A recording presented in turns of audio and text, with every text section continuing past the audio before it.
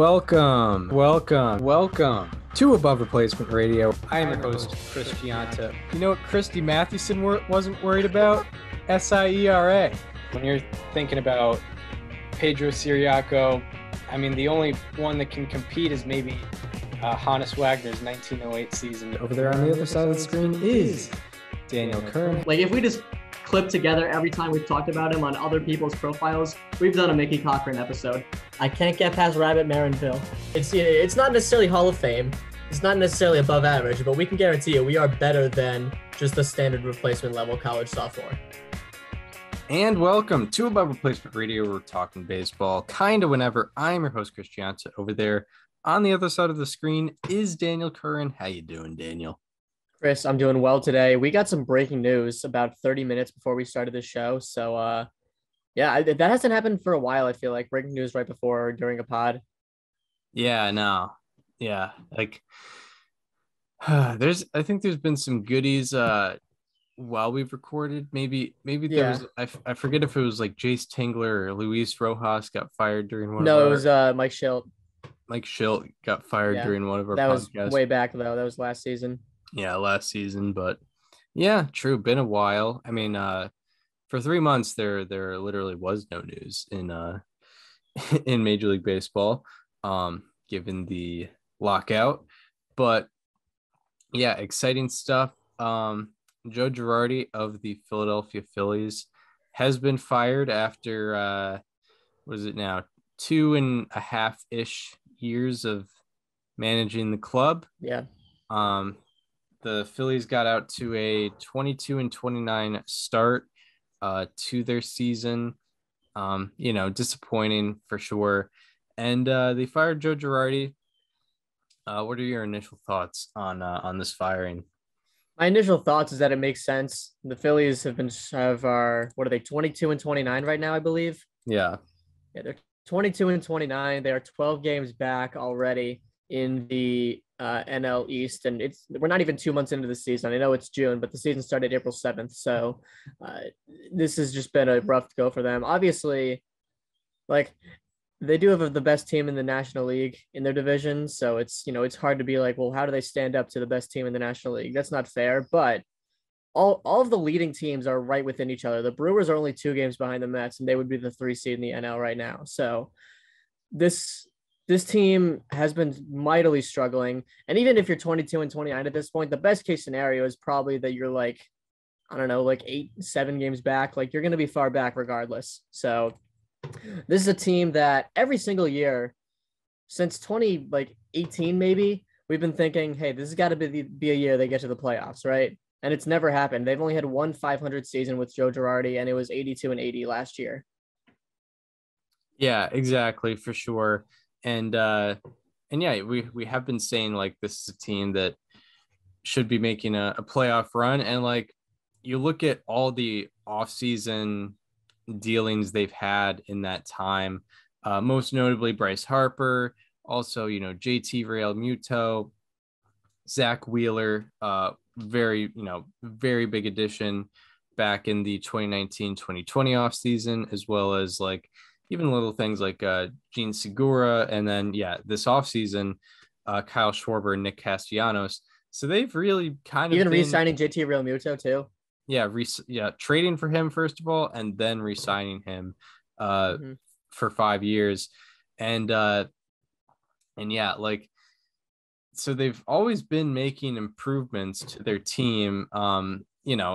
Outside of maybe, I guess, one specific area, but still, like, they should be doing better than 7 games below 500 2 months into the season. Yeah. See, you mentioned, like, the bullpen. I mean, you alluded to the bullpen. You didn't mention that, but, like, they have been making the additions though. Like, you look through the last couple of years, right? Like, this year they added Brad Hand, Corey Knebel. In the past, Jose Alvarado. They added Jerry Familia this year, Ian Kennedy last year, Archie Bradley last year. Like, they've tried. It just has never worked. Yeah. Yeah. They haven't, the additions haven't been effective. Like, at least like the Bryce Harper, Zach Wheeler additions have been effective, but, like, yeah, they just kind of plummet when it comes to the bullpen. And yeah, like, the team has been underperforming. And like, Joe Girardi, he's, he it's he's not, exactly a revolutionary of sorts. Like it's not, it's, he's kind of a standard manager. And if the team is underperforming, it's not, I don't think it was heartbreaking at all for the Phillies to make this decision. It just like, that was just kind of the guy that was available for them, and they chose him, and didn't work out. And I don't know. That seems like they're all, that's all it is to it. I don't really know. There doesn't really seem to be that much other than this just a simple baseball move that I don't think anyone's outraged in saying this shouldn't have happened. Like, I don't know. I don't know what the reaction looks like in Philly right now, because this is very fresh news. Let me check, I guess, like some mentions here. Yeah, like Joe Girardi, he's, he spent what, 10 years with the Yankees, and now now he's with the Phillies. And I mean, doesn't seem to be like the new school, like the very trendy new school manager type. I mean, I think his biggest criticism was having like Zach Wheeler and Aaron Nola go a full 9 catching his starters. Yeah.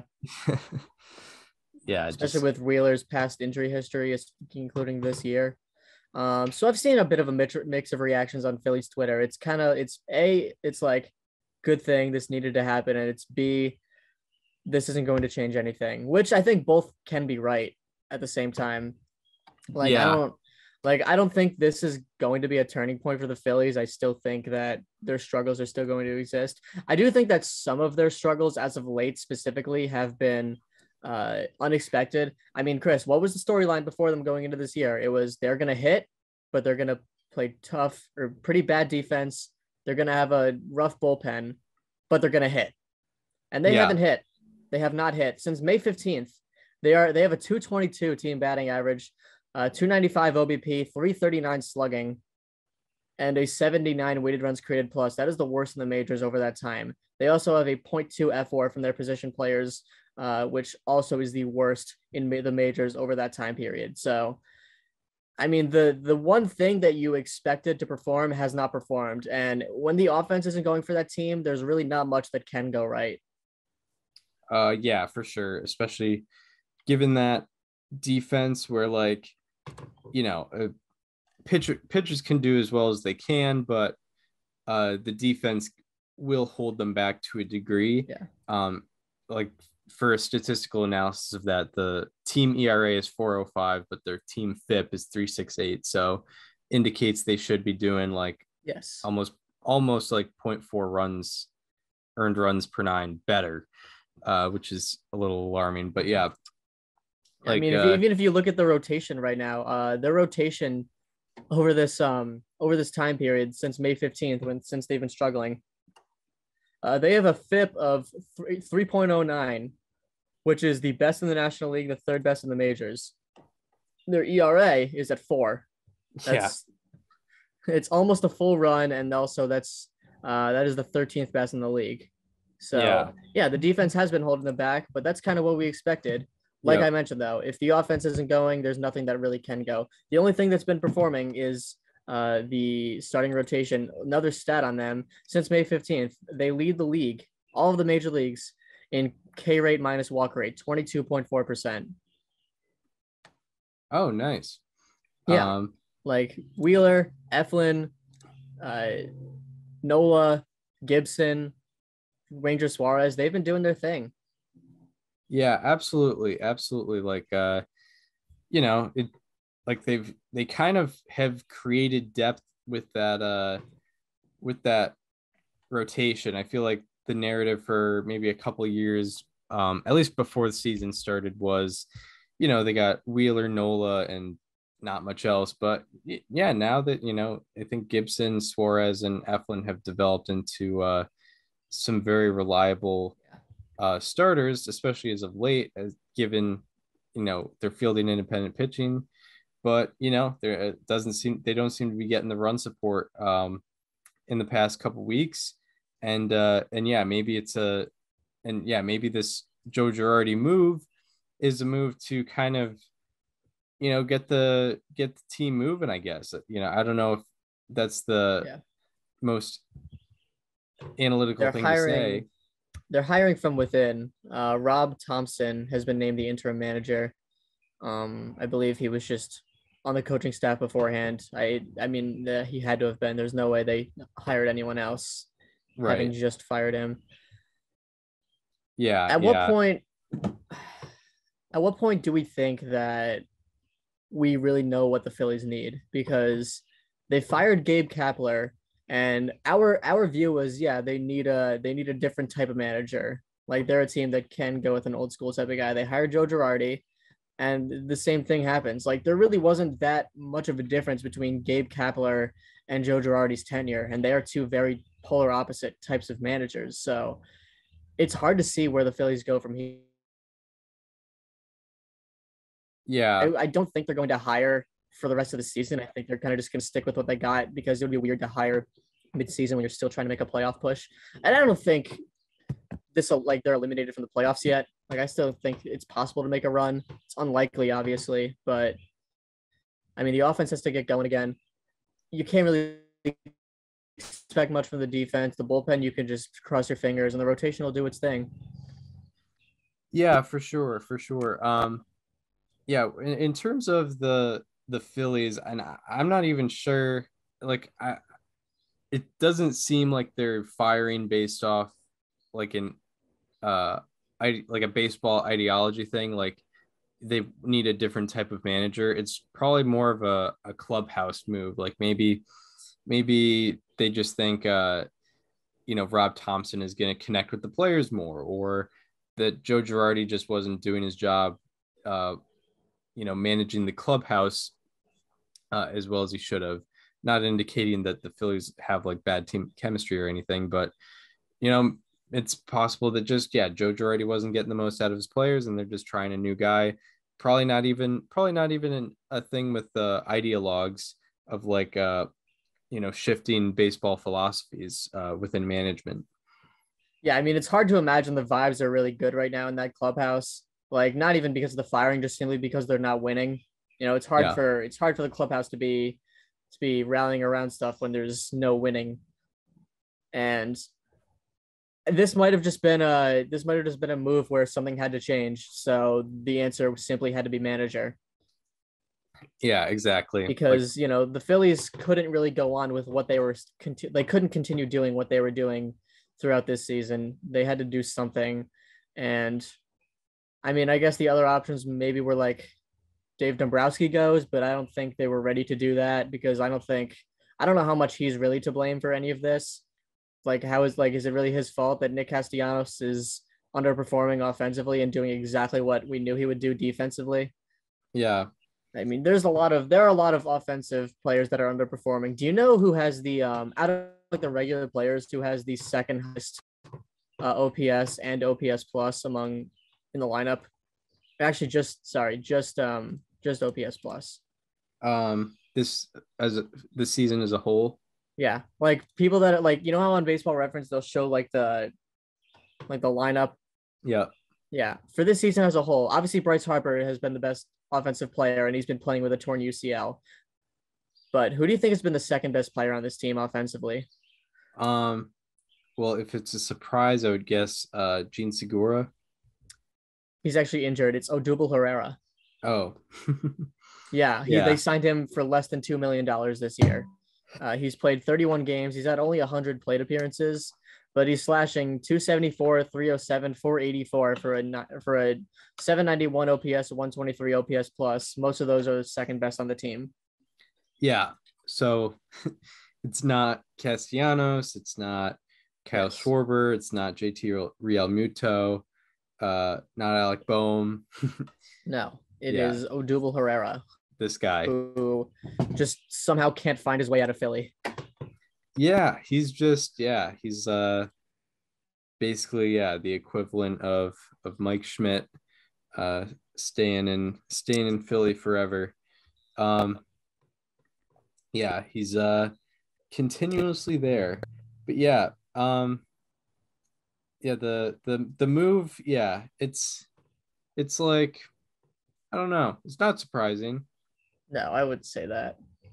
Um, yeah, Side note, they also have negative 21 outs above average. That is tied for the worst in the league with the Colorado Rockies. oh wow. Yeah. Yeah, I mean, Dodgers, by the way, have -9. That's kind of crazy. I thought I thought I looked yesterday and I thought the team in last had less, but maybe I had a filter on it. I'm gonna look at these. Look at these rankings. Yeah, yeah, tied for last. Um, who is -9? The Dodgers, you said? Yeah, Yeah, I don't know. They're weird. it Um, is very weird. but they do shift a lot. So like, I don't know. I guess they don't have guys moving as much. Yeah, I don't know. The Blue Jays shift the most when they have 4, so who knows? Who knows? Who knows? Yeah, Phillies. Yeah, Phillies defense expecting or performing as expected, and it's as you say, when the offense is down, the team is down, and that's what's happening. Even with the starting pitching doing what it does, you have bad defense that's going to cancel out a lot of the good starting pitching. You have a bad bullpen that's also going to do the same, and you have a bad offense. They're not going to get anything to support it. Yep, yep, for sure. All right, so What do you think if you had to take a guess? Who is the next manager that they hire? it's funny Like, because let's just isn't Sam Fold like their general manager? yes, and he wanted to manage, Yeah, but I feel like he's going to stick in the role he has now. But I could see him getting hired as a manager. yeah, because it's funny because like it's weird to be general manager when Dave Dombrowski is president of baseball operations. Yeah. Like I remember in 2016, like Mike Hazen had that role, and like you never heard like, oh, Mike Hazen's dealing right now. It's it was Dave Dombrowski, Was but he even like at the press conferences? I don't even know.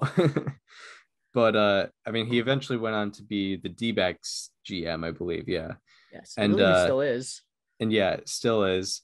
But like, yeah, Sam Fold, um, I'm wondering, like, yeah, he wanted to manage, and he was seen as like the top managerial candidate of 2021, along with like Alex Cora and maybe Will Venable. Mm-hmm. But yeah, I wonder if there's a pay gap between GM and manager, if it favors manager or GM. But I imagine it's something like Dave Dombrowski would talk to Sam Fold about if Dombrowski's still there for 2023. Do you think if they wanted to hire from within like they did, they would have just put Sam Fold there? Or would it have been weird to change manager and GM at the same time mid-season?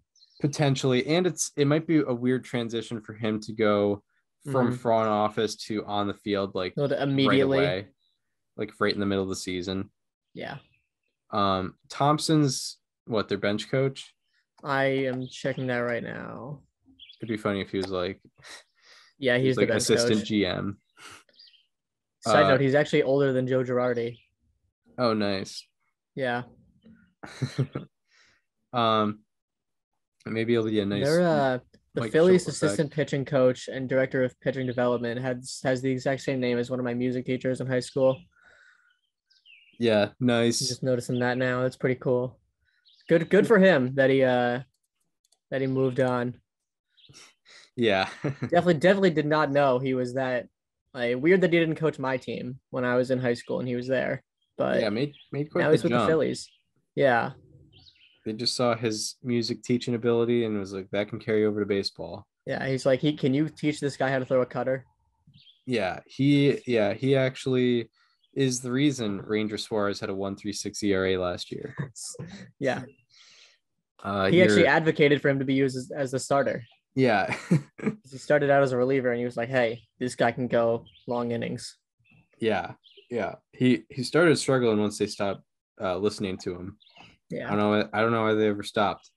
Um but yeah, so yeah, the Phillies I don't know, like they're kind of they're they're kind of funny. Like they're almost like at LOL Mets territory. They're They obviously might be. they're not like quite there, and they don't have the long track record of it, but they, keep this going for a decade, and they're there. I don't even think that. I think give the Mets a championship this year, and it's low Phillies. Yeah, Like it it could end is. this year. Yeah, for sure. Like it just, like, seeing how some of these games have ended for them and just have gone for them in the late innings. It it and seeing that the Mets have been doing the opposite this year. Yeah, it's I think there's two factors. One of them is Mets win a World Series. Another is Mariners make the playoffs. oh yeah. Because if the Mariners make the playoffs, the Phillies have the longest active playoff drought in baseball. That's crazy. Yeah. You know, it's very funny. I was just looking. They're on Sunday Night Baseball in like a few weeks against the Cardinals, which I guess is a good team, but it's like thrilling matchup. Yeah. Yeah. I mean, like two, if you were optimistic before the season, two potential second place teams. Yeah. I mean, I think I had the Phillies winning the division. I'm pretty sure I did. You had them winning the division. I'm either winning the division or finishing second. You didn't have the Braves. I think you had them as the 4 seed. Maybe. I had them as my NL sleeper team, and I'm dead wrong right now. Yeah, yeah. I mean, I had them in second place, and yeah, that doesn't look to be, and a playoff team, and that doesn't look to be anything promising. I'm just looking to see what other games are happening that Sunday. Yeah, I'm looking at that week with Phillies Cardinals as Sunday Night Baseball, and yeah, there's some good matchups. There's Dodgers Padres. Yeah, how is that not it? Giants White Sox, Astros Angels, and Blue Jays Rays. Yeah. Like, yeah, Blue Jays Rays. Like, yeah, the I also wish Sunday Night Baseball would cater to more than 5 markets a year. yeah, like the Blue Like Jays every single Sunday, it's Fenway, Yankee Stadium, Busch Stadium, AT&T Park or Oracle Park, Dodger Stadium, Citi Field, Truist Park, Citizens Bank Park, and like that's it. Wrigley Field. The Blue Jays were projected to be a very good team. Rays always projected to be a very good team. I understand that, like, not a lot of people want to watch the Rays, but the Blue Jays aren't a team where like people are not lining up to watch them. I wish Sunday Night Baseball would be more like the Sunday Night Football game and not the Monday Night Football game. Very true. Yeah. Like yeah, Sunday yeah. Night Baseball should be the best matchup. It shouldn't be the team that everyone knows. Yeah. Like Cardinals Cubs isn't a fun matchup this year. It's Phillies not. Mets isn't a good matchup this year. The Cardinals. I know that they scheduled Phillies Mets, before the season, and the Phillies are supposed to be better, which is not their fault. But like Cardinals Cubs, and also like Reds Cubs is the Field of Dreams game too. Yeah. And like Yeah, I know that they're picking the Field of Dreams game because of location, but like that stadium seats like 8,000 people. Like I promise you, if you put like a Dodgers game at the Field of Dreams, you will find enough Dodgers fans to fill that stadium, along with I don't know who's another like East Coast team, like Dodgers Mets. If you put the Field of Dreams game as Dodgers Mets, I promise you could find enough fans to fill that stadium. Yeah, I mean, I don't think it's a fan issue is necessarily like having two teams travel like 2,000 miles for one game, but still, yeah. I mean, like just keep the White Sox out there. At least they're like a good team, or have the Cubs face a better team than the Reds. Have Cubs White Sox out there. Yeah, why not? Yeah, they're fun. Yeah, but it's like, yeah, it's Phillies Mets like at least 3 times a year, which is frustrating because I mean, if we're just brainstorming ways to make a 1-game series far away work, what if you did like an interleague matchup that's a 2-game series, but you had an off day in between? So it's like, I don't know, like Dodgers Yankees. They play at the Field of Dreams on Tuesday. They have an off day Wednesday. They play in New York Thursday. and that's a 2-game series, and they play 2 in LA later in the season. Yeah, I mean, yeah, that would be I like that for sure. But yeah, Or just have the Reds play the Savannah Bananas. true. That works as well. I think that would be Even matchup. pretty even. Yeah. I Yeah. know who everyone is going to want to win. Yeah. So yeah, the Phillies fired Joe Girardi. So another team that is struggling as of late, and I think just weekly we're just gonna have a Los Angeles Angels legitimacy check. And right now they're falling a little bit. They are not legit right now. They are not legit. They are, if some teams are too legit to quit, the Angels have quit. They're quit right now. their legitimacy status is quit until further notice. Until Mike Trout gets a hit. Yeah. He's over his at least last 10. Yikes. Must be in a lot of 2-2 counts on the road in the fifth inning. In the fifth inning. I actually checked it the other day. He did not. Actually, he played 2 games yesterday, I suppose. I don't think it's possible though, because the Angels scored 1 run in each game. He definitely couldn't have gotten a hit in that situation last night, because Jameson Taillon was throwing a perfect game until the 7th, or until the 8th, I guess. Yeah, for those unaware of what we're talking about, right at the peak of lockdowns, we discovered that Mike Trout was at the time 0 for 18 with in the 5th inning on the road through a 2-2 count. And was there another filter? No one out. And no one out. Yeah. So yeah, it can only really exist, like, since Mike Trout's at the top of the order, you can only really come up to start the 5th inning if the offense like scores, or if they get guys on base, basically. Yeah, that's very true. But yeah, the Angels have lost 8 in a row. Yes. So not the best. They're to 2 still good teams as well. What was that? To 2 good teams as well. Yes. Yeah, they have been doing it. Yeah, they lost a 4-game. They took a 4-game sweep to the Blue Jays and just took a 3-game sweep to the Yankees, who are 2 very well, like, probably will be in the playoffs. Two teams that are probably going to be in the playoffs this year. And I'm just looking at the standings now. The 2 top teams in the American League East. Yes. Angels are still in 2nd place in the AL West. Probably have fallen in the wild card ranks, but actually no, I think they still would have a wild card spot in the modern playoffs. But yeah, they've lost 8 in a row. It seems to be their pitching that has been the problem, especially starting. I think they've just had a bad, like, turn and a half through the rotation. And yeah, Mike Trout has been falling a little bit. What have you been thinking about this 8-game losing streak? I mean, I know that the Angels have a lot more pressure to do well, and are therefore under a bigger microscope than most other teams, because they have 2 generational superstars. Actually 3 if you count Taylor Ward. Yeah. But I don't want to overreact too much, because teams are going to have, ebbs and flows over a 162-game season, and an 8-game losing streak might just be a bigger low, I guess.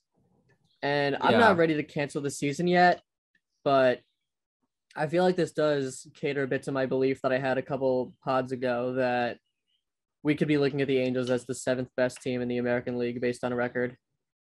Yeah. Since May 25, they have a 6.39 ERA, which is and that's when their losing streak started. 6.39 ERA, which is 2nd worst in the league, and the only team worse than them is the Rockies, which, first of all, it's Rockies' rotation isn't great, and second of all, Coors It would be funny though course. if it was all road games. How many runs did they give up in that doubleheader the other day, by the way? The Angels yesterday only Yeah. Or no. The Rockies against the Marlins a couple days ago. oh, I don't know. That was the day that Edward Cabrera threw a 97-mile-an-hour changeup, Um, which and is a the joke. Angels starting rotation has a 7.32 ERA and 5.84 FIP during 26 this runs. 8-game losing streak. And yeah, like looking at the schedule, you can just see that, like Sandoval had a bad start, probably his first bad start of the year.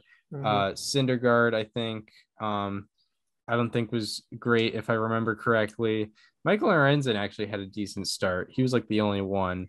Shohei Ohtani yesterday had a rough start, gave up 3 home runs. It wasn't striking out a lot of guys. And Reed Detmers had a rough start, but last night actually had a decent start. But that was kind of a rarity among the staff. And Chase Silseth had a rough start as well. So, I mean, you can just kind of chalk it up to a bad turn of the rotation, and maybe they'll turn it around. And also facing some stiff competition as well is going to make things tougher. But I think I'm not gonna make any conclusions based off of this 8-game losing streak, but part of me is like I've kind of been waiting for them to fall, and maybe they're starting to fall, or maybe it's just a thing where it's a bad turn through the rotation, and they really just face some tough teams and some good trending teams. I think the biggest takeaway you can bring from this is uh, their ability to play up to competition. Like if they get swept by the Blue Jays and the Yankees, 2 teams that are expected to make the playoffs, what happens if they make the playoffs and have to play one of those 2 teams? And we'll have to see what happens when they play like the Twins. They haven't played them yet, I don't believe. The Astros when they continue to play them. All of the good teams in the league, the Rays, who I believe, Yeah, I mean they already play the Rays. They no hit them, but I mean, it's kind of the conversation we had about the White Sox last year, right? Like, yeah, they have a good record, but when they play teams that are better than them or as good as them, they kind of fall. Because the conversation for my entire life has been get Mike Trout to the playoffs, whatever you do, just get him to the playoffs. yeah, But if you get Mike Trout to the playoffs and we have a repeat of 2014, who cares? yeah. Right. Very true. That's a very true statement. Because like people are going to realize it's not about making the playoffs, it's about doing well in the playoffs. And we're not going to realize that until it comes playoff time with the Angels, because right now getting them to the playoffs at all is a stretch. Yeah, exactly. Especially in the modern playoff format where you could just get a 2-game sweep and you're out of there. Yep. Um, like no one's gonna remember that. Like, yeah, what if Shohei Ohtani doesn't even make a start because Patrick Sandoval and like Noah Syndergaard happen to be better than him right now? Yeah, exactly.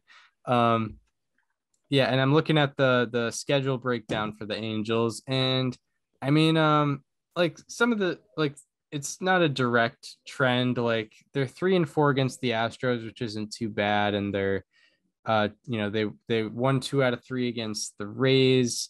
But yeah, I mean, they just got swept by both We the have Blue Jays and Yankees, and they they're were going to be sorry, the Angels are playing in the Desperation Bowl this weekend. um. Oh wait, who are they playing? Check. All right, I'm gonna have to scroll down. Just think of other desperate teams. Ooh, that's what I Yeah. thought. Yep. Yep. They're playing the Phillies. Yeah, that's the storyline everyone knew was going to happen when the Phillies and Angels face each other. Oh my God, it's the Desperation Bowl. Yeah. Not the oh my God, it's Mike Trout and Bryce Harper. Yeah. The old 2012 debate, who's going to be better? Um, It's fun yeah, because they never faced each other. and yeah, the Angels have taken advantage of some lesser teams like the A's. They're 5-2 against them. Miami, they won both their games against them, and they had a 4-game sweep against the Guardians, who aren't like necessarily the worst team in the world, but Angels should be, I guess, better than them. But yeah, I guess they've fed off lesser teams, haven't been as good against better teams. Yeah, I think I said that correctly. Yeah. And yeah, that's funny that it's the Desperation Bowl. That should be I mean, at least one team is going to win that series. Yeah. So one team is going to get a much needed series win, and the other team is gonna just have it's a 3-game series, right? Yeah. Yeah. Yeah. Friday through So there Sunday. is going to be a series winner. That's going to be that's probably the best series to watch all weekend just for that Yeah. purpose alone, not based on talent. Actually, yeah, based on talent. Mike Trout, Bryce Harper, Shohei Ohtani, Taylor Yeah. Ward, Spoiler alert. Odubel Herrera. Yeah, Odubel Herrera. Yeah, like Brad Hand. Bad hand. Brad Yeah, Brad Hand. Hand versus Archie Bradley. Archie Bradley returned to Philadelphia that everyone is anticipating. The Do you think they're Archie gonna Bradley revenge games. Do you think they're gonna give him a video? They gotta, right? Yeah, I mean, he helped you. He helped you get to 500, right? Yeah, Like he had to have had a wins above replacement above 1. Like you don't get to 500 without Archie Bradley. yeah. It's possible. I don't even know. I don't even know if he got above 1.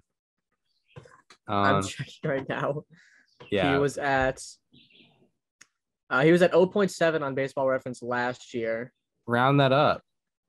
But yeah, rounded it up, and also I feel like his F4 might have been better because I mean his ERA was probably better than his FIP.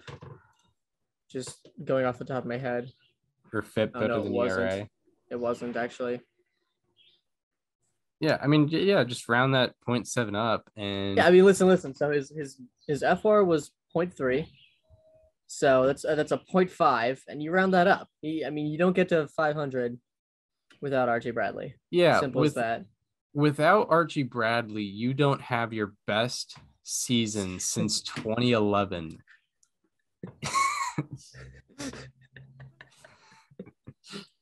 And you know what?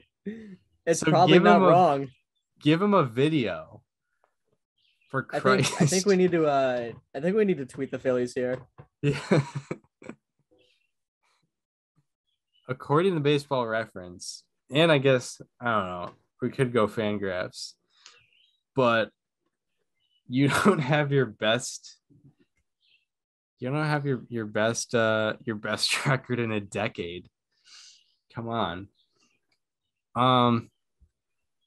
Yeah, so as Daniel tweets that out very necessarily.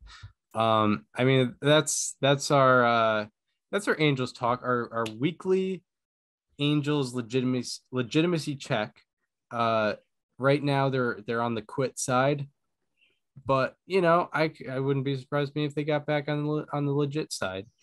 I got the at Phillies. I know you're busy right now with the whole manager thing, but you better give Archie Bradley a video tribute tonight. Send tweet. Yes. Yeah, that's pretty sick. Yeah. So it's gonna be great. Yes. You know, he has so many memories in his 51 innings pitched. Oh yeah. I mean a 55% ground ball rate. Yeah, how about that? Think about all those negative launch angles. Absolutely. With the team. With that didn't get converted to outs. Yeah. Yeah, all those ground balls that got through the hole after Didi Gregorius couldn't sprawl out to get them. Yeah. I guess we can talk about one more team underperforming so far, and that's the Chicago White Sox. Mm-hmm. They're interesting. It's weird because I don't know. There's only a couple guys where you could say they're severely underperforming. I think just the team as a whole is kind of just not doing well. I mean, they have been riddled with injuries. They lost Robert to the COVID IL. Eloy's hurt right now. Tim Anderson just went down. They had to lose. I mean, they had a tough series in Toronto where they were unable to use Dylan Cease and Kendall Graveman, which is two of their, key players. Yeah. Yeah, very true. Liam Hendricks has been it's weird to say he's underperforming because he's been good, but you look at what Liam Hendricks has been, and it's like, well, that's not it. Yeah, that's true. I was about to say, I saw last night he has 7 walks this year, which is only, it's still 2.9 walks per nine. That's Is better it than does it average, but does it that's as tie as many as last he had year? last year. Yeah, Yeah. thought so. He also has 3 home runs given up, Right, right. but he has 13.7 strikeouts per nine, so it's whatever. But yeah, I mean, looking at the team, yeah, they're 23 and 26. Their team OPS plus is 88. That's pretty bad. And their team ERA plus is 92, which is, yeah, it's pretty bad. Yeah, and they're kind of suffering a little bit with not having Lance Lynn. Also, Dallas Keuchel was even worse than last year, or this even worse than Yes. last year, this He's year. DFA'd though. Yeah, he got DFA'd after putting up a 7.88 ERA and a 6.21 FIP and having as many strikeouts as walks this year. Just I don't know if that is to say that he didn't strike out a lot of guys or he walked a lot of guys. Yeah, he walked it quite a bit. He had 5.6 Ks per nine and walks per nine. Yeah. Yeah, like, so that doesn't help. And having Lynn out has not been great. I think Giolito is coming back from injury, so they haven't gotten as many starts as they would have liked out of him. I think he missed a couple at the beginning of the year. And yeah, like their bullpen, they lost Garrett Crochet before the season started, so that's a little bit of a falter. And then in terms of guys underperforming, Yasmani Grandal is the biggest underperformer this year. He has had a little bit of bad luck, but still, I mean, a 43 OPS plus is not going to do it. And then AJ Pollock has not been the addition they have hoped so far. He has a 78 OPS plus in 122 plate appearances. And there also another injury I forgot to mention, Eloy Jimenez. He's back on the IL and has been for a very long time. So, I mean, yeah, it's a mix of injuries and underperformance for the White Sox so far. I'm looking at Aaron Bummer right now. He has 10 hits per nine. And my initial thought was, are they not shifting on him and he's giving up a lot of ground ball hits again? But that's not really the case. He's actually getting hit, like, not the way he's supposed to. He has a 53.5% ground ball rate, which is the lowest of his career, and it's over 23 points lower than last year, which obviously to compare him to last year isn't fair, but Yeah. Where those ground balls have been going has been to line drive percentage, which is bad. He has a fly ball percent of 9.3, which is down from last year. He has a 0% pop-up rate, and he has a 37.2% line drive rate. Wow. 37.2. That is astonishing. Yeah. League average is like 24, 25%. I need to see where that ranks. How many batted balls against does he have? 43. Okay. We're gonna do some StatCast search right here. Yeah, Aaron Bummer. Because that is horrendous. Yeah, Aaron Bummer was one of our favorite pitchers last year for funny reasons only, but also he had a 2.96 FIP. But also he was very good. Yes. Yeah, he was pretty good. If he was on a team that shifted, he could have had like one of the most generational reliever seasons in recent memory. Yeah, I mean the guy he could have gone 2016 Zach Britton. Yeah, legitimately. Exactly. 3/4 of the batted balls he was giving up were ground balls, which is a good sign because the league average batting average for ground balls last year was like 240.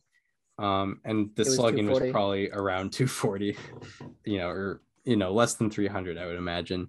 What we're seeing out of Clay Holmes right now is what we could have seen from Aaron Bummer last year if the White Sox shifted. True.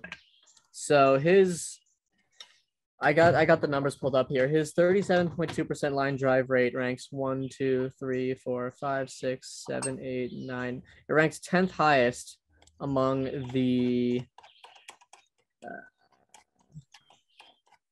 at least 479 pitchers with at least 25 batted balls against. Yeah, that's so it's very top high. 3%. Yeah. Yeah.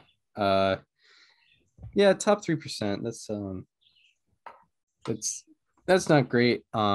So maybe there's something up with his pitch location, maybe leaving that sinker up a little more than you would like. Probably. That would be my guess.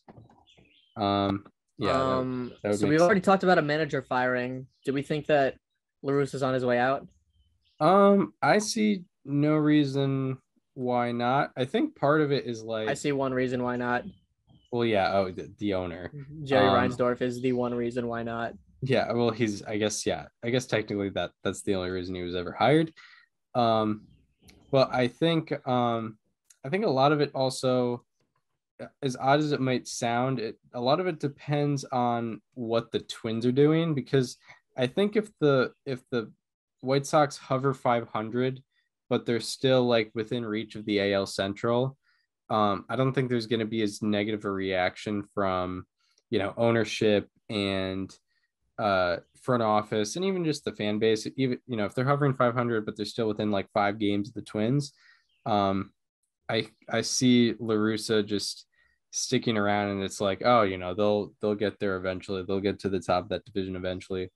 But if the Twins start taking off and the White Sox stay the same, I think there might have to be a change for sure.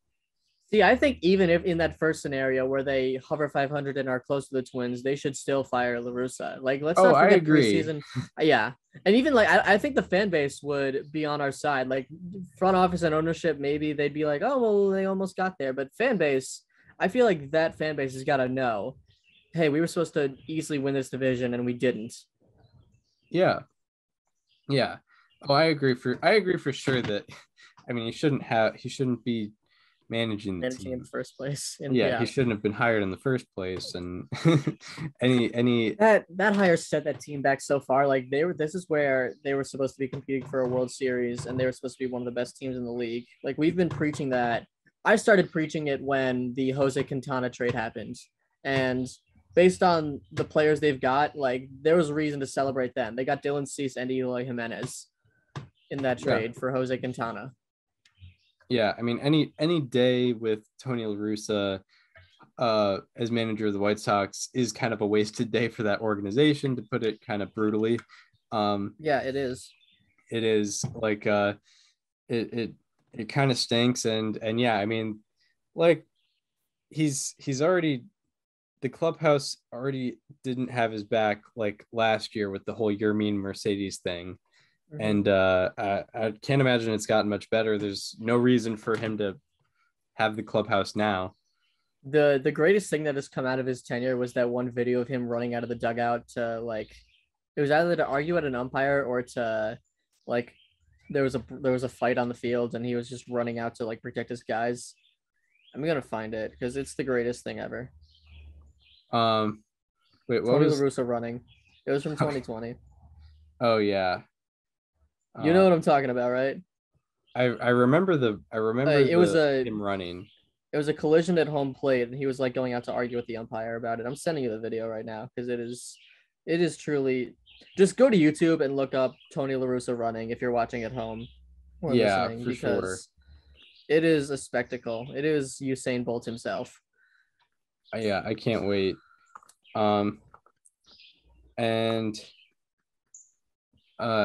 Okay, yeah, I'm gonna take a look at this. Tony La Russa running. Yeah, it's literally, that's the title of the video. And yeah, man, look at him go. It looks like it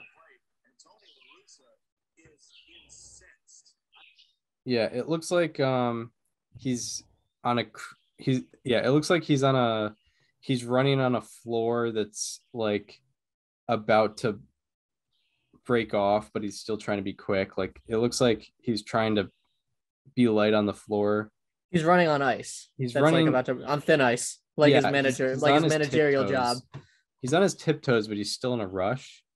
It's very interesting.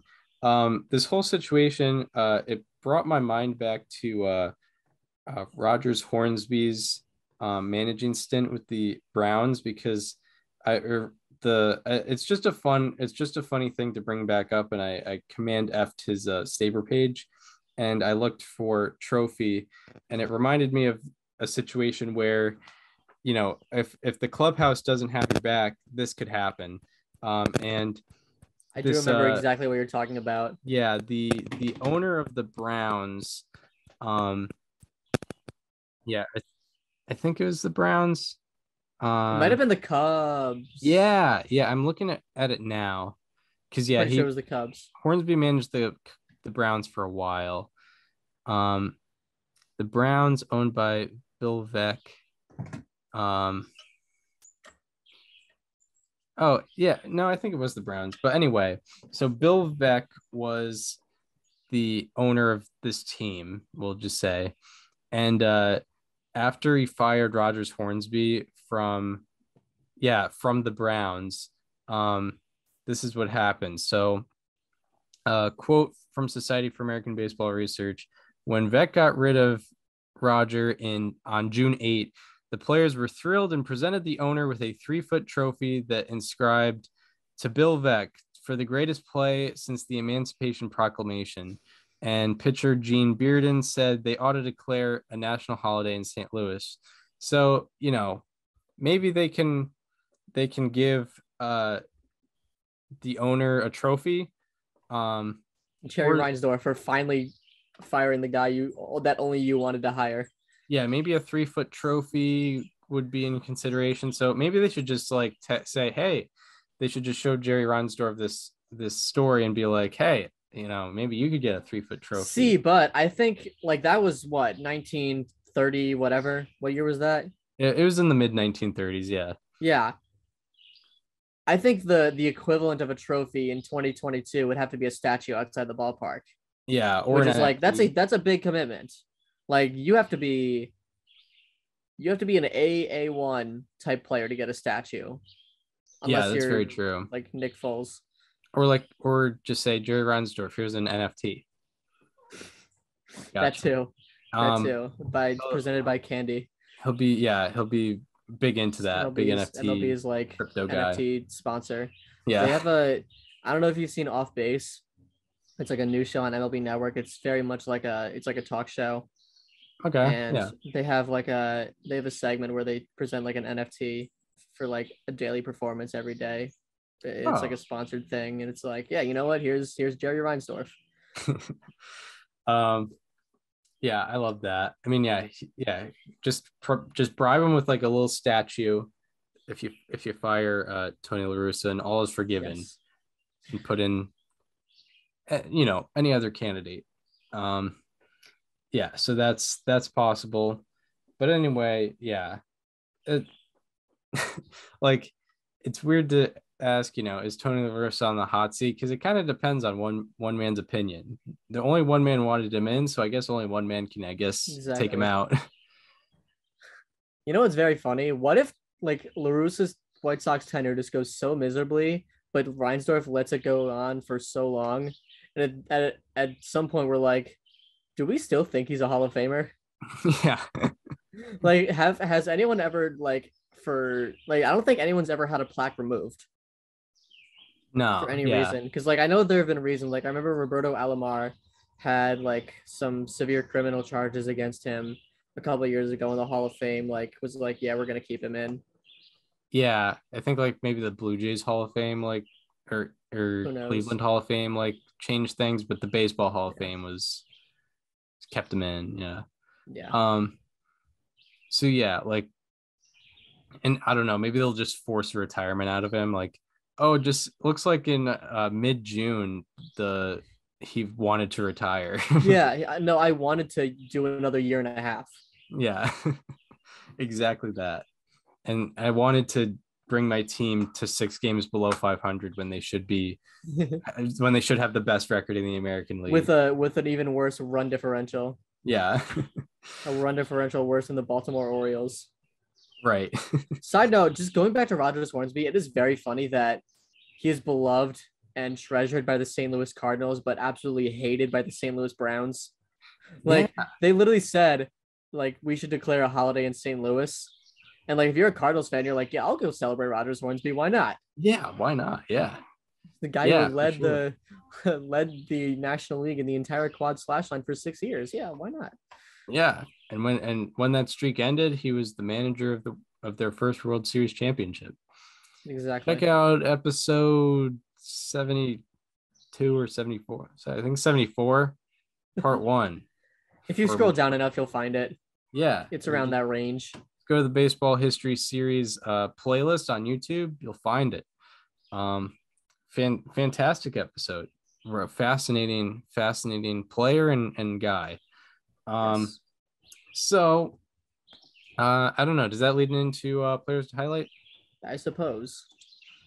All right. So now we get into our players to highlight for good and bad reasons, and we will start off with our Friday, June 3rd edition of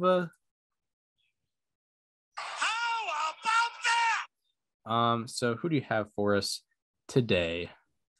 I'm looking at a guy from the defending World Series champions, a guy who has had just about everything going right for him, William Contreras of the Atlanta Braves. He has played 19 games this season, and he has 71 plate appearances. And in that, he is slashing 302, 380, 714 for a 1095 OPS. His 1095 OPS and his 196 weighted runs created plus are second best in Major League Baseball minimum 60 plate appearances. His 714 slugging percentage is also the leader of the 364 hitters with at least 60 plate appearances on the year. He's been hitting more ground balls this year, but he is making the most out of the fly balls that he hits. Do you want to guess the home run to fly ball ratio that he has currently? Let's just take a guess of 22%. Okay. It's 50%. Wow. It's 50%. He has seven home runs on, I'm guessing, 14 fly balls.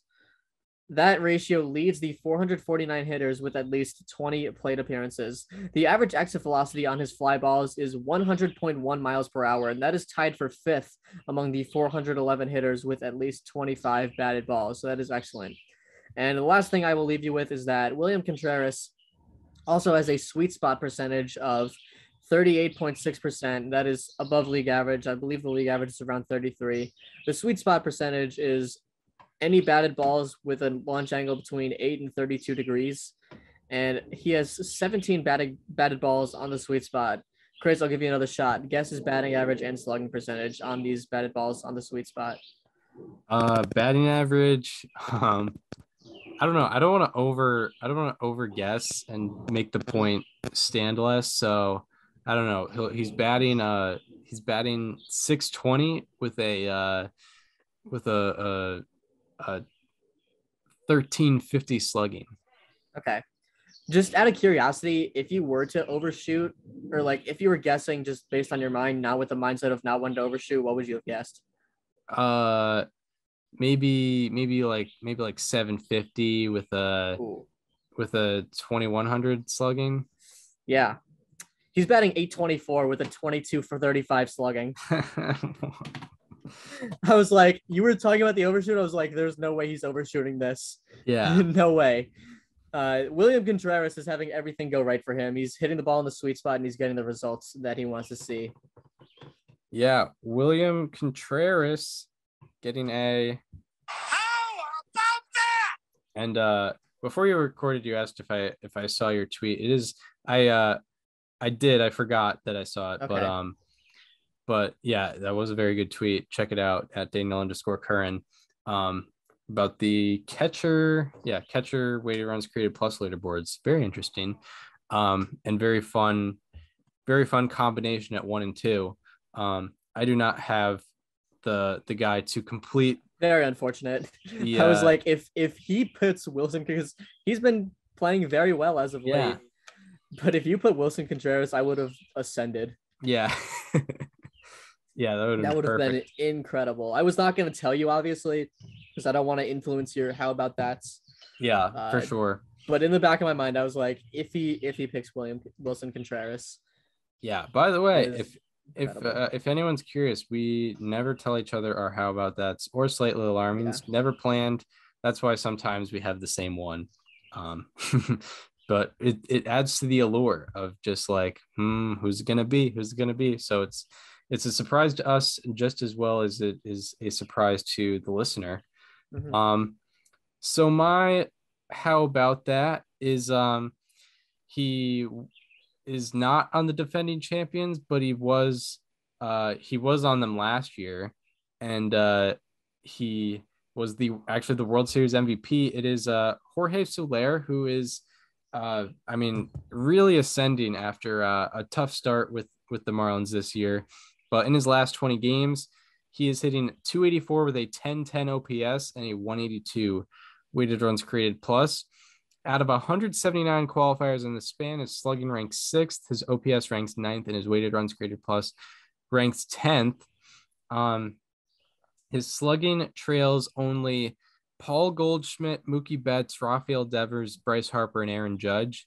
Those are all, all stars, very elite players. Guys who, I mean, if they haven't gotten a, $100 million contract yet, they will, with Rafael Devers and Aaron Judge. And Jorge Soler's hard hit rate has gone from 39% before the span, which was already good, to now 54% during the span. Out of 193 batters with 50 plus batted balls, his hard hit rate ranks 12th out of 193. And his barrel rate has gone from 7.8% before the span to 19.7% during the span. Out of 193 batters, his barrel rate ranks fifth. And also, in terms of expected statistics, he's doing like as good or almost better than his actual statistics.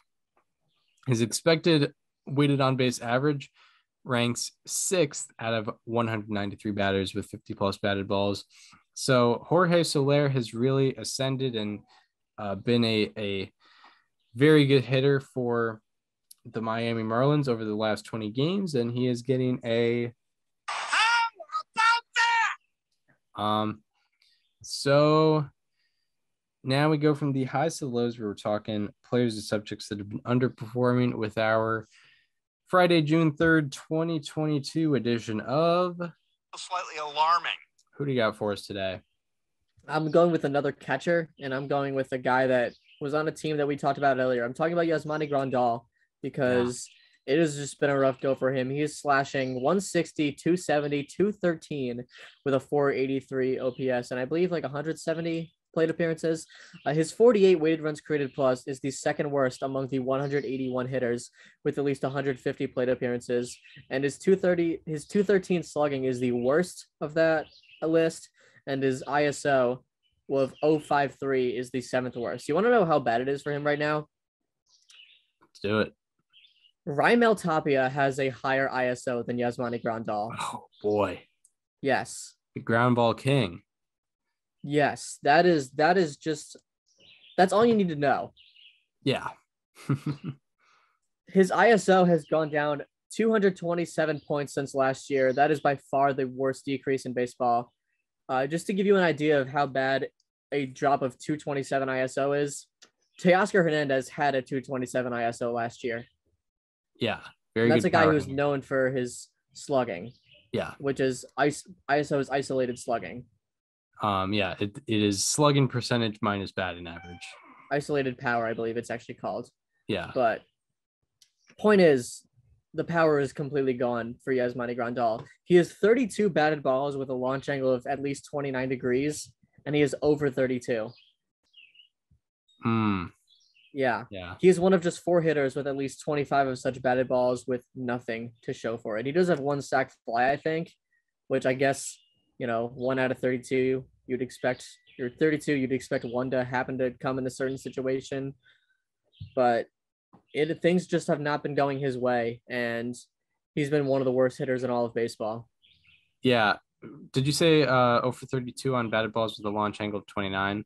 Yes, and last year Yasmani Grandal had a absurdly high walk rate and some great power, which made up for his low batting average. But he doesn't have any of that to bail him out this year. He does have a high walk rate.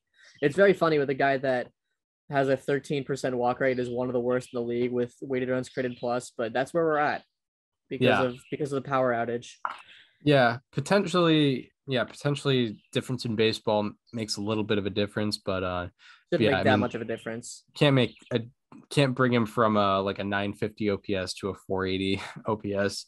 Mm-hmm. So yeah, Yasmani Grandal. Slightly alarming. So that brings me to my slightly alarming, who is Yuli Gurriel. He is hitting, and this is a full season. Yeah, like yours, it's a full season, slightly alarming. He is hitting 223 with a 623 OPS, 81 OPS plus, and 81 weighted runs created plus. His OPS plus has dropped 51 points from last year, and his weighted runs created plus has dropped 53 points. And out of 161 qualifiers, his OPS ranks 139th. His on-base percentage ranks 151st, and his walk rate ranks 153rd.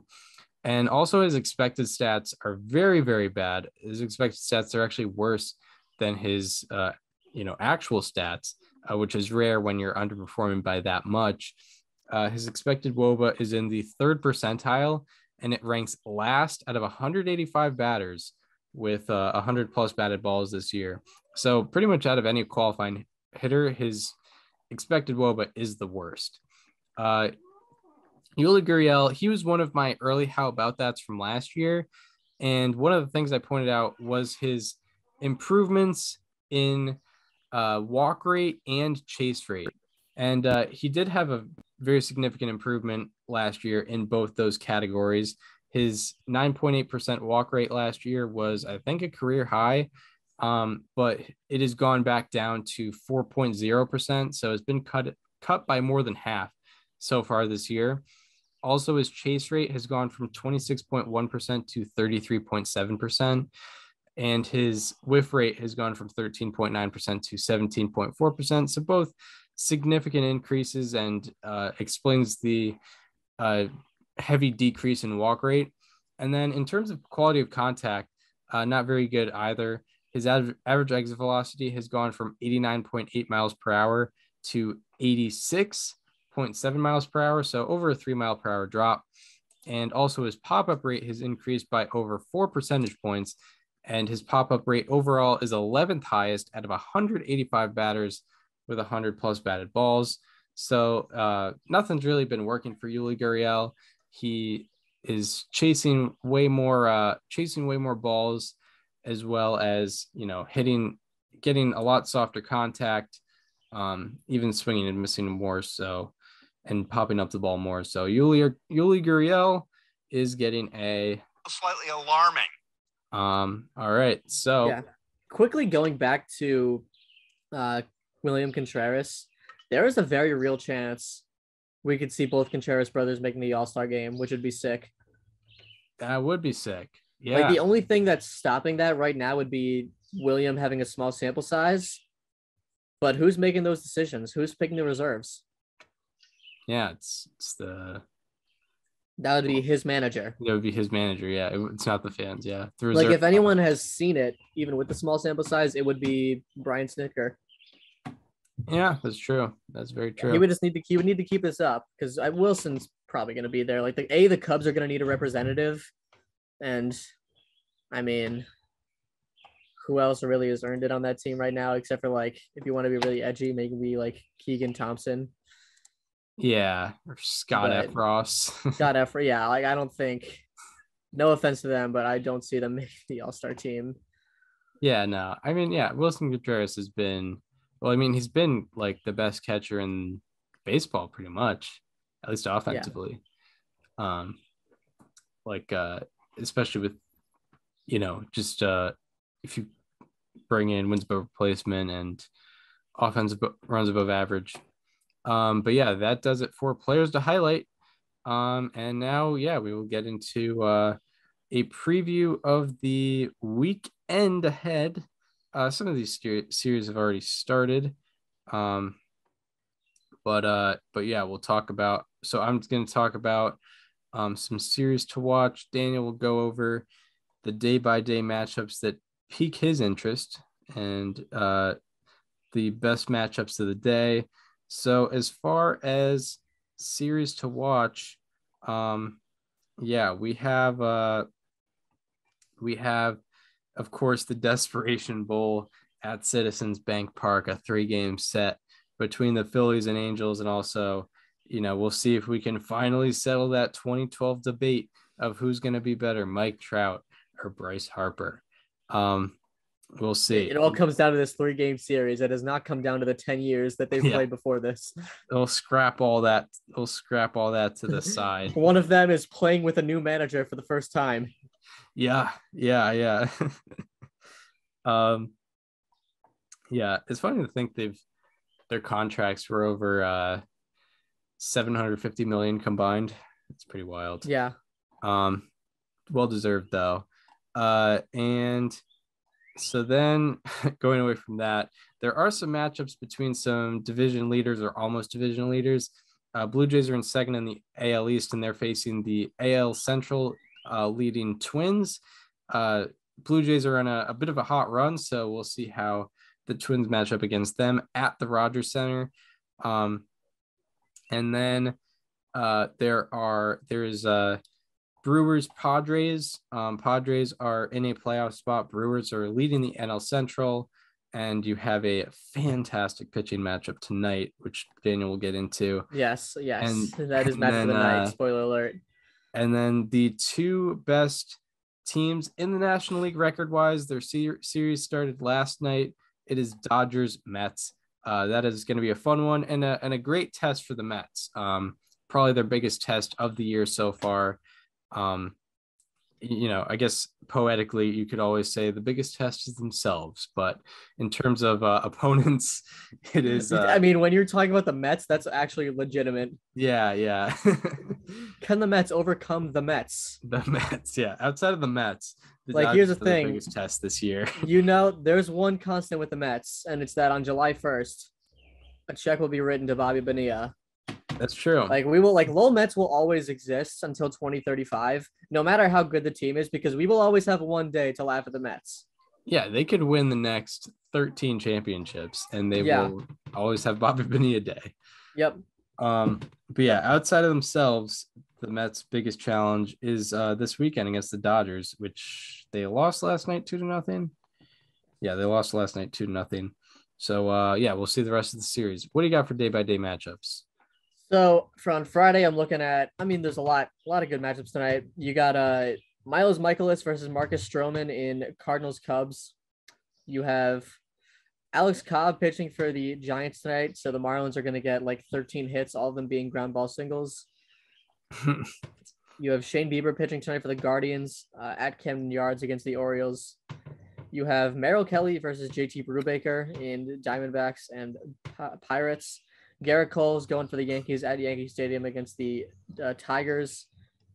You have Shane McClanahan going for the Rays against the White Sox at Guaranteed Rate Field. They'll be facing Vince Velasquez, which is the Rays definitely have the upper hand in the starting pitching matchup. Logan Gilbert versus Dane Dunning in Mariners Rangers, two guys that have been having great seasons. Jose Urquidy versus Brady Singer. Brady Singer also quietly having a very good season. Max Fried versus Chad Kuhl in Braves Rockies at Coors Field. Nathan Eovaldi versus James Caprillion in Red Sox A's at the Coliseum. And Chris Bassett versus Tyler Anderson at Dodger Stadium. Tyler Anderson, by the way, has some of the best strikeout to walk numbers in the league. Matchup of the night comes from Padres Brewers. A lot of great matchups late tonight, but Joe Musgrove versus Corbin Burns is as good as it gets. Truly. Yeah, I mean, those are you could argue they're two of the top 4 pitchers in the National League this year. Yes. On Saturday, you have Dylan Bundy versus Jose Barrios in the I'm trying to think of a phrase here.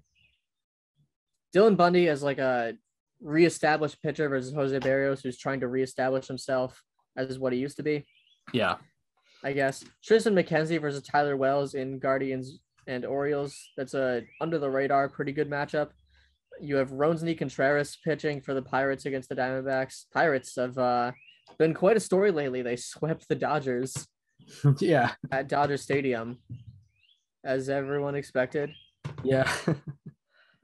You have Marco Gonzalez facing the Rangers for the Mariners.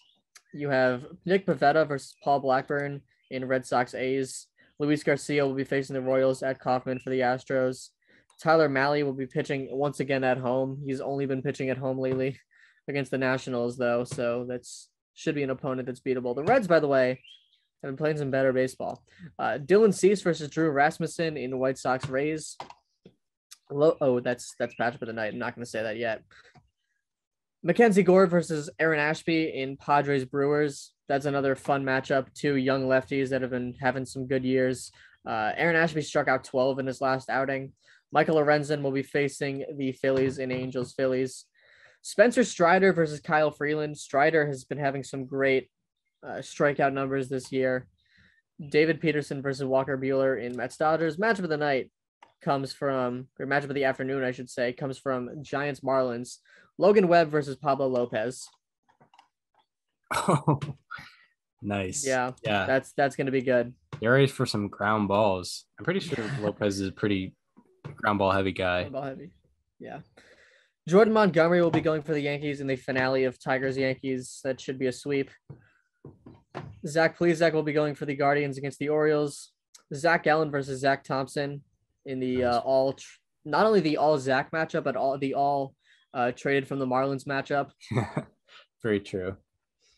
Patrick Sandoval will go for the Angels in the finale of Angels Phillies. Kevin Gausman will go for the Blue Jays against the Twins at the Rogers Center. Luis Castillo will go for the Reds against Patrick Corbin for the Nationals. Giolito will face the Rays on Sunday. You will have Framber Valdez facing the Royals at Kauffman on Sunday.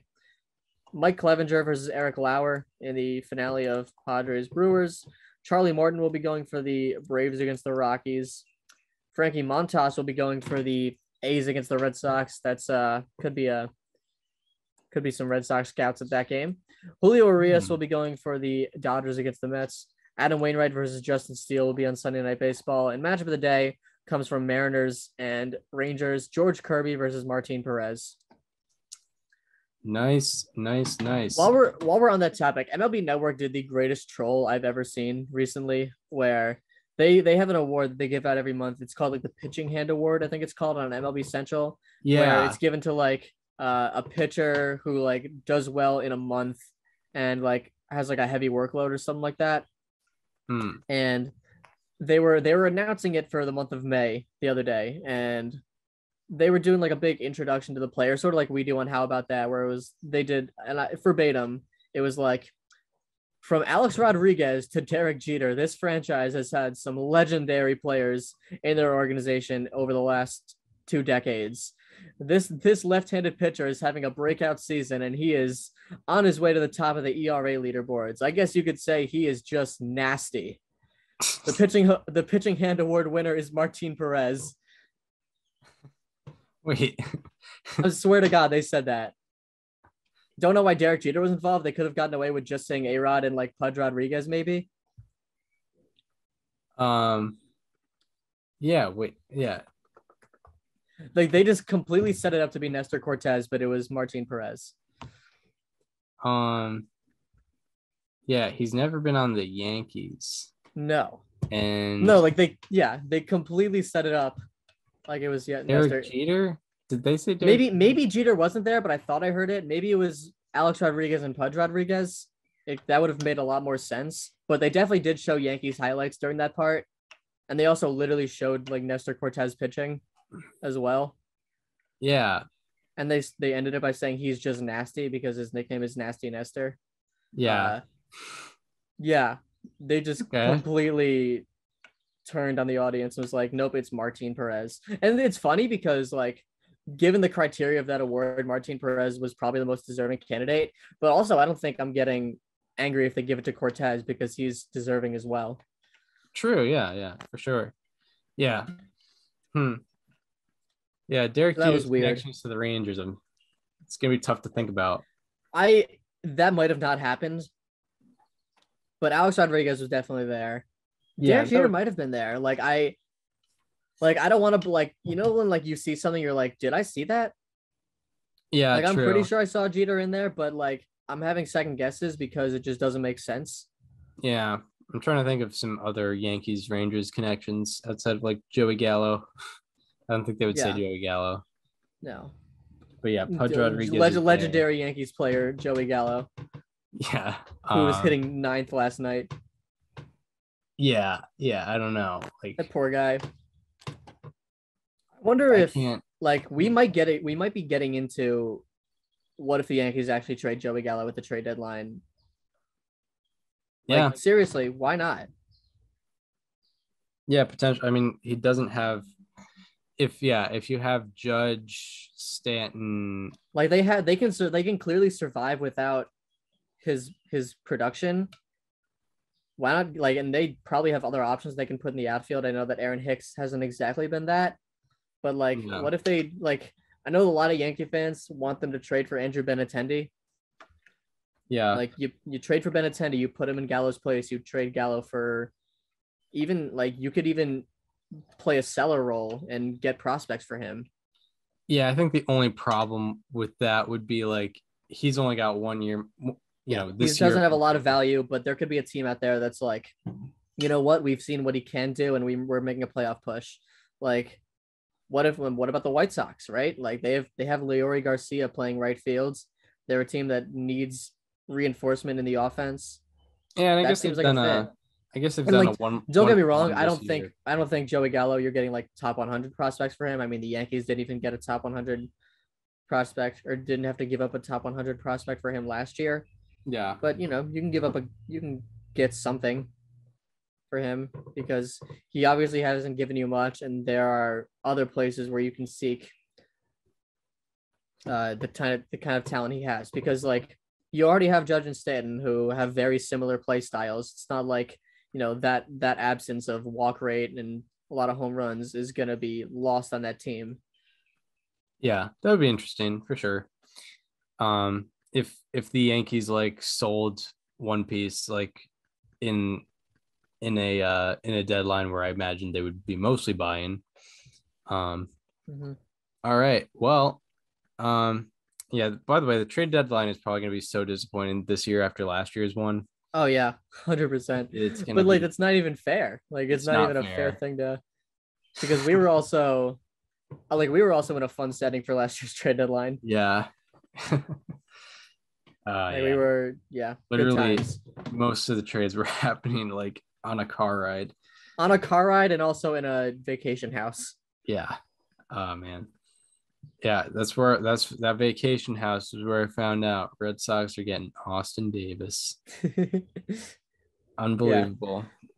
Places like deals like that, you just remember where I remember sitting at that counter seeing Jeff, like I got a notification from Jeff Passan in all caps. I did not tweet that. And it was when Bob Nightingale fell for the like the Jeff with 3 F's Passan tweeting that the Yankees traded for Chris Bryant. Oh my god. Legendary. Probably the best moment of it. Like that's the only way this trade deadline can surpass last year's if we have another one of those moments, maybe 2. Yeah, if we get 2, yeah. That surpasses all the Max Scherzer, Trey Turner, Chris Bryant, Anthony Rizzo, Javier Baez, Ricky Crow Armstrong, Jose Barrios. all them being moved. Yeah. And Jose Barrios, like all those guys. You know what's very funny is we talk about the Twins, like when we talked about them last year, it's like, well, you don't have Jose Barrios, so you're probably punting next year. They're good. They're good this year, and they'd probably be worse with Jose Barrios given his performance this year, which is very funny. Yeah. Which not that like Austin Martin has kind of plummeted as a prospect since, and I haven't checked on Woods Richardson in a while, but still, like, yeah, you could say they won that deal just based on Barrios. Yeah, and they're not paying him. They're not going to be paying him 127 million. Exactly. Yeah. So, all right, that should do it for the 186th installment of Above Replacement Radio. We hope you enjoyed. Coming up on 200, by the way. Yeah, coming up on 200, we're gonna have another draft sometime this summer. Yes, we are. Let me be check fun. On possible dates. I think the last time I checked, it lined up with around the NECBL All-Star Games. So we'll probably have to do it before then. But I mean, we'll just release it as 200 and do it. Timeless whenever. Draft. Yeah, and we already know what the topic's going to be. Yeah, we've already selected it. So that'll be fun. Yeah, 200 is somewhat around the corner. You know, almost 2 months away. So that is going to be fun. So we hope you enjoy this one. If you are listening on Apple Podcasts or Spotify and want to watch the conversation as it happens, go to our YouTube channel and subscribe to the YouTube channel. It is called Above Replacement Radio. If you want to follow us on social media, follow me on Twitter at Chris_Gianta and follow Daniel on both Twitter and Instagram at Daniel_Curran, and follow the show Instagram at Above Replacement Radio for all the show needs. We hope you enjoyed this one, and we hope to see you on Monday or Tuesday next week, where we will be talking all the happenings in Major League Baseball. Once again, see you then. This conversation is over.